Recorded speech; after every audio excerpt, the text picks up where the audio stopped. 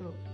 Hi everyone, I am Noki Biditswe, situated in Botswana, all the way from the beautiful continent of Africa, and you are watching the PIFF Connection, courtesy of Uccn TV.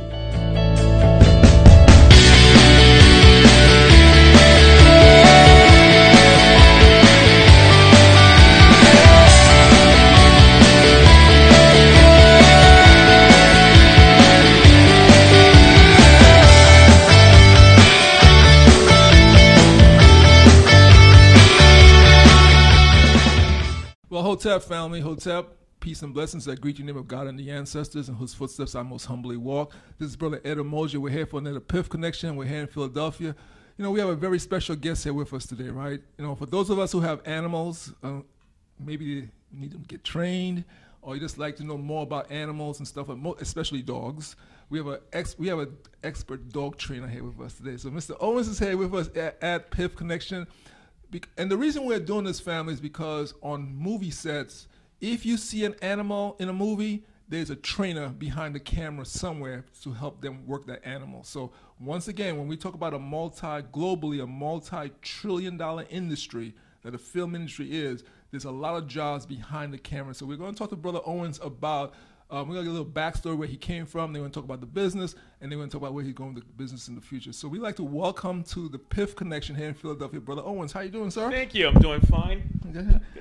So, you know, my wife told me about you. Okay. Hey, the women. So just introduce yourself to people. Let's give them a little backstory about who you are and what you do, and then we'll go forward from there. Okay. I'm David Owens. I own North Eatern K9 Dog Training. Okay. I grew up in Philadelphia. Okay. After I lived in Philadelphia, or in the Philadelphia area, all my life except for 5.5 years in Marine Corps. Okay. Marine. Oh, hoorah. Hoorah. Right? And I've been training dogs for about 30 years professionally. If you talk to some people who've known me all my life, they say, well, you train dogs when you're little too. But I say trainers train. Okay. So I've done television, I've done film, I've done movies.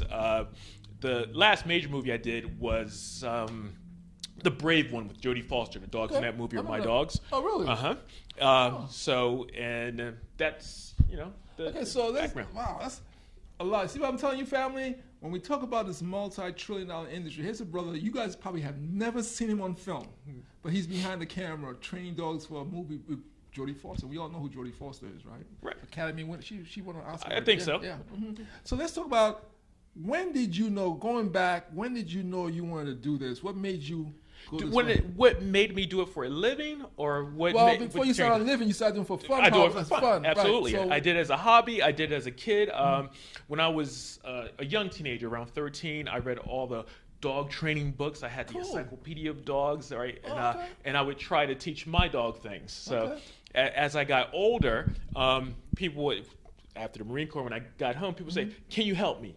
Right? And so it's like, sure, I'll give you a hand. Now, did you do this in the Marine Corps? Did you do anything? I did not train dogs in the Marine Corps or had anything to do with that at all. Okay. Right? So this is afterwards. Right? So there's a small gap of not doing anything. Okay. When I came home, okay, right, started training dogs, helping people train their dogs, helping my friends train their dogs. Wait. So when you came home from the Marines, right, what made you want to train dogs? That's like, was it like you had options? Because the Marines. Well, I did have options. So what made you do that? This was not the start of the professional thing. Because when I came home from the Marine Corps, I went to Temple University. I have a degree in economics and a degree in finance, a dual degree. So I was in school, right? And I did odd jobs around school. So on the weekends, make a little bit of money, you know, train some dogs, right? So the reason I asked you that was there's a lot of people watching, and I'm glad you said that, because, you know, it wasn't your primary field. It was not my primary field. So a lot of us have hobbies. Right. Like myself, photography was my hobby, and then I went into film and so forth and so on. Right. I got my degree in aerospace electronics. So so we have a little back. So this was like, so you came out of the Marines, you got your degree, but this was like your weekend gig. This is my weekend gig. It was a hobby. I did the sport of IPO, or Schutzhund is what they call it. Okay. So I've titled dogs in that particular sport. It's like a police style of sport, where the dogs have to track, do obedience, do protection. Okay. So I was really involved in that sport as my hobby. Okay. I also, once again, people who weren't involved in the sport say, okay, well, he has a trained dog. Maybe he can help me. Maybe. Right? So I was completely in that. Meanwhile, I was going to college. I graduated from college, going into my career. I worked at Drexel Burnham Lambert. I worked at Prudential Securities. Okay, cool. So I've done those things. Hated it. Right, but pay the bills. But exactly, and so it's like, why are you doing something that you hate doing when you could do something that you would do for free? Now, I know a lot of our audience are going, right. So I had to step out and step away from that. Okay. So now that you're doing you're going into the dog training more, what certificates or degrees did you have to go back to school to get to? You do not have to go back to any major schools to train dogs. As a matter of fact, you're not required to have a certification at all to train dogs. And so I tell people, be careful who they choose. Make sure the person talking to you makes sense. Right? Got you. They should be able to show you what they're talking about with their dog and your dog. Right. So it's like if I came to your house to build a cabinet, you want to see pictures, right? What have you done before? Talk to some people. Show me your back. Show me where you come from. So I typically will bring my dog with me, right? Or I will typically take your dog, especially if it's a dog that other people are afraid of. I will take your dog and show you what obedience looks like with your dog. Oh, cool. So that's how I get by that. But I did go to school out in Las Vegas.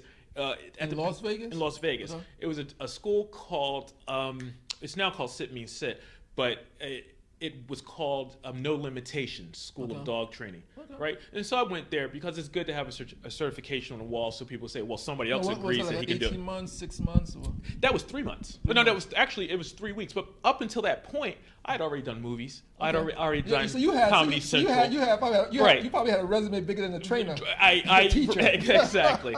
So I had already done a number of things. They did have some things that they helped me with, and it's like a continuing education with wherever you are. So there were some things that I absolutely didn't know, and I'm still learning from some people from time to time when I go and see things. So what kind of dog do you have? I currently have a Malinois. A Malinois, yes. Really? Yes. There's not too many of those around here. They're not. I've had Malinois for about 24, 25 years. Why did you pick that dog to be your personal? It matches my personality. Right. I get to go out and I get to do things. I had Malinois when people had no clue what it was. When people say, what type of dog is that? And I'd be like, whatever, it's just a dog. They're like, is it a German Shepherd mix? I keep it moving. It's obviously not the dog for everyone. It'll tear your home up, right? And bite your friends. Right? Bite your friends. Right? You won't have too many friends. Well, all my friends are just as crazy as I am, cool. They'll come in. But it's you have to look for the dog that matches you. Yeah. Right. If you like to sit on the sofa and maybe just go out once in a while, then you don't want a Malinois, right? You probably shouldn't have a dog.